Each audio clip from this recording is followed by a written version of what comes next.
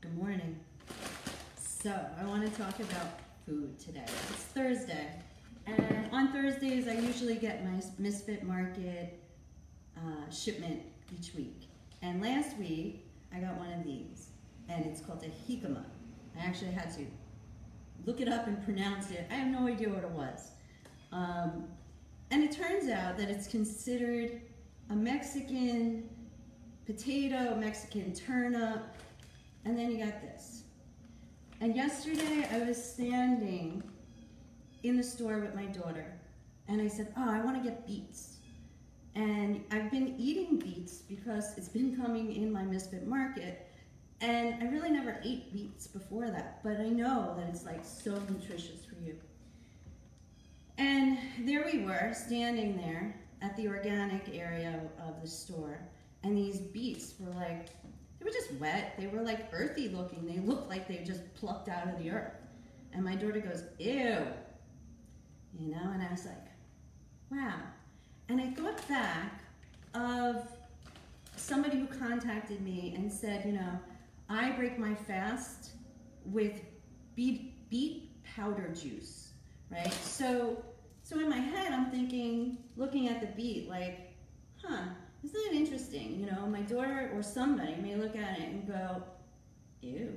But if you put it into a powder form and you undo it and you scoop it out and you put it in there and it's all that, then somehow that's better. And it's not. So I bring these out. One, I don't typically have this in the house, but we had a party. You can see it's still not even actually open, which I'm a bit surprised with my two kids. But, you know, it's one of those things where I was reading this morning about plant-based eating.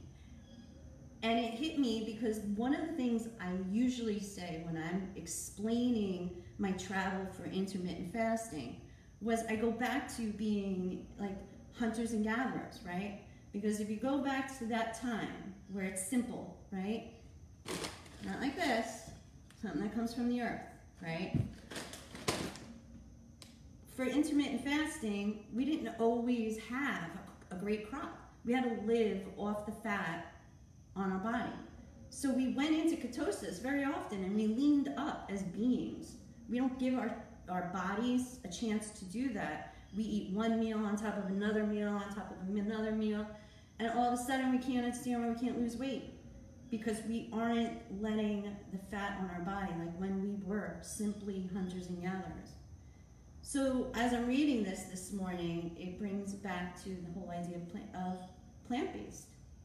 And I was like, damn, that makes sense. It's as simple as that again. And I mean, not that I didn't think it, but like, yeah, just as like not every crop was easy to make, you know, wintertime came, things were lean, but also you couldn't always kill the animal. There wasn't always meat there. So it became something that was a rarity.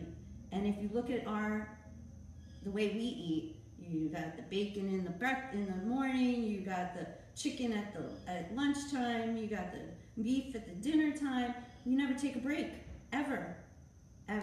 So, you know, to me, that was pretty interesting. And as I'm reading about why people go plant-based or where plant-based came from, the idea of actually later on, right, so hunters and gatherers, and then all of a sudden, food became free if you grew it, right? Like, and they mentioned Little House on the Prairie, and for me, I grew up watching Little House on the Prairie, so I do remember seeing the fields of you know, them always gardening and doing stuff and all that. And then you remember them bringing, you know, the bags of whatever they have to trade with whatever. And, you know, they say like beans or veggies usually were traded up, right, for meat. So beans and all that became second, right? But why? Really? I mean, that's the simplest, easiest, cheapest way of living, in my opinion. And then fast forward a little bit more, and you know, this article goes on to about the 1980s and 90s. And to me, I have seen so many documentaries around that time, or how our food got from this to this. I mean, this is an organic Mexican potato. This is a potato that's made from a lab because it's genetically modified, the seed. And then it's got like 5 different kind of oils, all genetically modified. Anyway, so 1980s, 90s came, everything became fat-free, right? Even now, fast forward a little bit, everything was gluten-free, right? Something free. And look what they did to our food. And now here we are with magazines like this, right? And we're all kind of scratching our head going, huh. And then we say we don't know how to cook, right? Or we don't know, what to do with these things. You gotta buy one first, One of the things that I say I definitely have done through the years is in the last few years when I started going on this journey on just better food and what's going on in our food industry. I mean,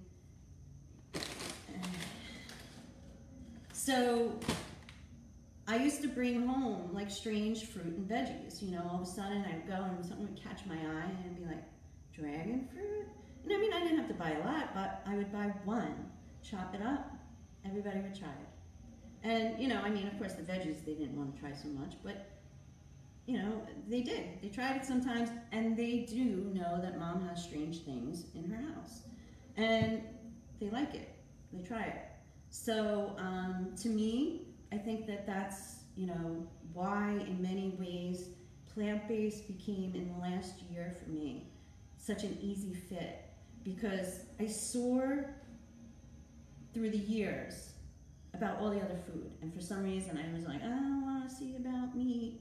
And then one more documentary, one more like, wait a minute, and I put the pieces together. Now, I'm not saying that everybody's got to drop their burgers and head to the the corn, and not GMO corn. But if you're aware of it, why have meat every meal? Why do that to you? I mean, in the 1980s and 90s, if you look back on cancer rates, when did it start to multiply? When did our bodies and when did obesity start to even become such a big thing? When food became this. So what we gotta do really is as simple as this. Go back to the basics. Go back to the way we used to eat as people. It doesn't come in a shake, in a powder or a pill. It doesn't come that way. It comes in food. And food is medicine, truly. I mean, there's actually like research on people going plant-based and curing themselves of cancer and disease. So how could food not be medicine, if that's the case? Whereas we take medicine to just mask what's going on in our body. Does it really fix it all the time?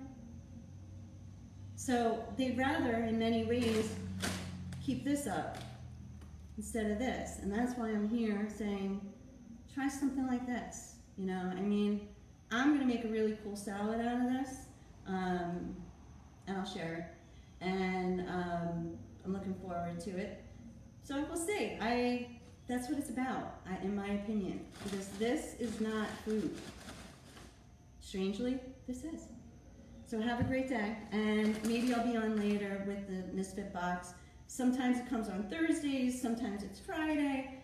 I think it's like COVID land world is just, they were so consistent up to COVID, and then it just slowed down, things happen, and I have to say the quality's back, because there was like a week or two I was like, eh.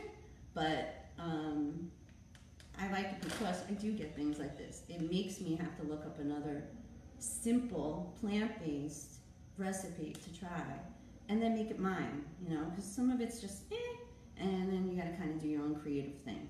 So I hope you have a great day, and I'll chat with you tomorrow. Bye.